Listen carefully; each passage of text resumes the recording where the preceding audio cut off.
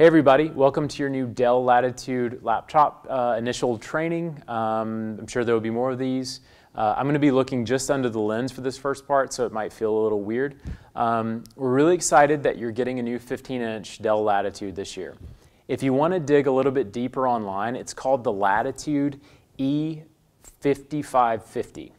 Just to clarify, some of you opted to receive a Dell Latitude, which is why you're watching this film, but some of you opted for a MacBook Air, and some of you competed to win the MacBook Pro Content Creator Package. So you're going to see a variety of devices all around your school this year, and we think that that's a good thing. Hopefully you're getting what you feel will make you most comfortable and will help you function and innovate in your classroom. This has been a pretty massive endeavor, and as with any large initiative, there will be unforeseen problems. Please know that we're trying to get you what you need, and we have nothing but the highest expectations for ourselves in supporting these new devices. Also, as we seek to differentiate for your needs, please realize that each of your classrooms is going to be a unique situation. This places some of the responsibility on you to learn how to do things your way with your device in your learning environment. As always, if you need help troubleshooting your particular setup in your classroom, you can always work with your school tech, but I'm always willing to find some time to come work with you as soon as I possibly can, and so is Natalia Dooley, our elementary specialist. There's no way we're going to be able to cover everything in this video, but we can definitely begin to skim the surface and make you more comfortable. I'm going to go ahead and shrink down now and kind of look over here, and we'll walk through the details of your new device and how it interacts with our network. Before we dig in too deeply, you should know that we added a number of additional Windows-related training videos to this YouTube playlist. Go ahead and explore them if you get some time. They might answer some of your further questions. This playlist is going to grow over time, but for now, you'll find multiple videos about Windows Movie Maker and other tools that might make it a little more fun. Now on to your machine. Your new Dell Latitude has a 15-inch screen. It's got 4 gigs of RAM and 128 gigabytes solid-state drive. If you've never used a solid-state drive, or SSD for short, then I think you're in for a real treat. There's no moving parts in them, and the technology is blazing fast. It's also safer because there's no moving parts, so if you drop the machine, it's not likely to go down. A typical reboot will take a matter of seconds, and most applications open in about 2 seconds or less. Personally, I've experienced an SSD in 2 of my home computers, and I can honestly say that it's the coolest new advancement in personal computing in at least a decade. The operating system on your machine is Windows 7. It's going to look and feel almost identical to the virtual environment. That was on purpose. But just so you know, it's not virtual. It's a real computer. If you need to access virtual environment, though, from your new Dell, that's not a big deal. All you got to do is find the VMware Horizon client in all programs in the Start button and go ahead and log in, and then you're in virtual. So you kind of got both. The user interface is pretty sweet. You got a full-size keyboard here with a numeric keypad to the right. This is going to be clutch for iNow grade entry. Props to Aaron Yu for finding this particular model because the keypad I think is great for teachers. Sorry Mac users, this isn't happening for you. Let's look at your inputs and outputs.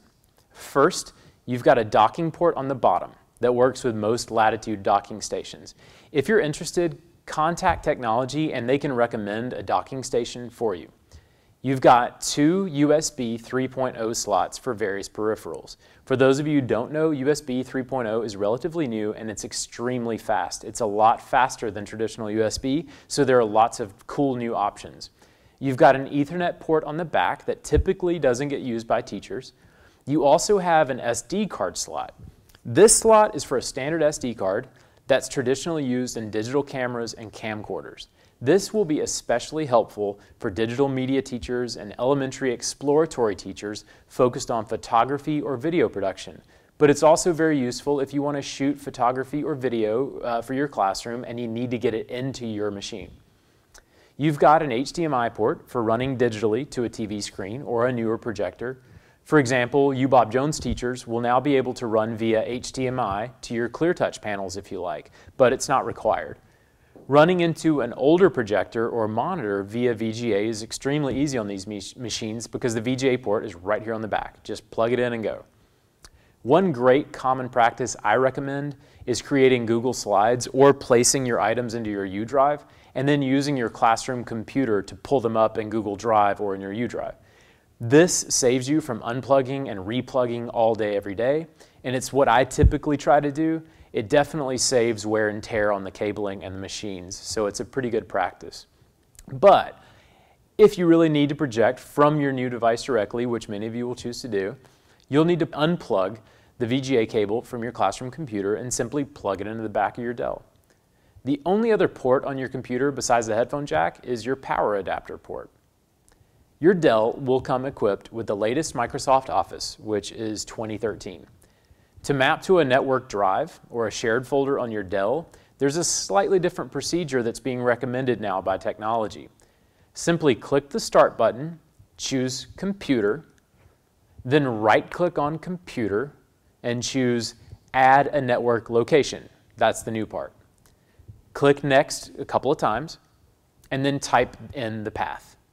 In my case, I would type //trc-fs-co/staff/ and then I'd wait a second. I want to map our instruction shared folder, so I'll select that one.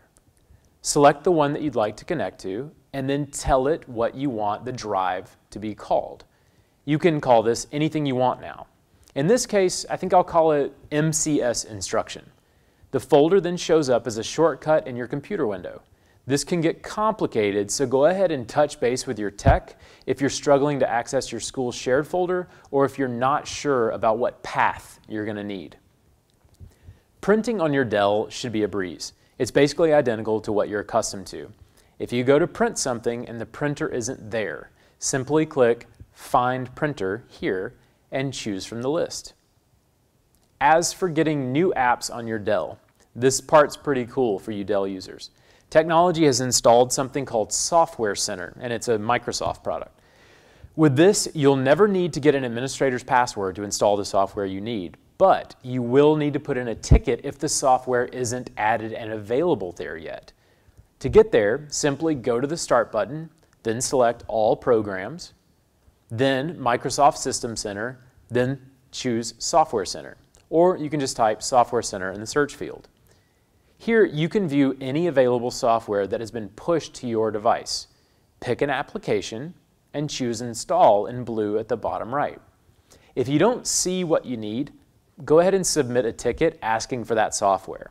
If it's free, it's probably not going to be a problem to push it to you. If it costs money, technology will get with your bookkeeper to get it going for you. Typically, software ordering goes through our technology department because they can get price breaks, and there are a few other reasons. Okay, there is absolutely no way I covered everything, guys, but this should get you rolling. I wouldn't be surprised if I do a part 2 in the very near future after the unforeseen questions roll in. As always, please be patient with us as we work out these kinks. These devices are intended to, in the long run, make your life as an educator so much better. Have fun with them. Experiment with them. Don't force them yet. Find what works best for you. Go ahead and email me at dmwitt@madisoncity.k12.al.us if you need something related to usability, and submit a ticket if you've got a malfunction, problems logging in, or if you need additional software. I hope you enjoy your new device and have a great Labor Day weekend.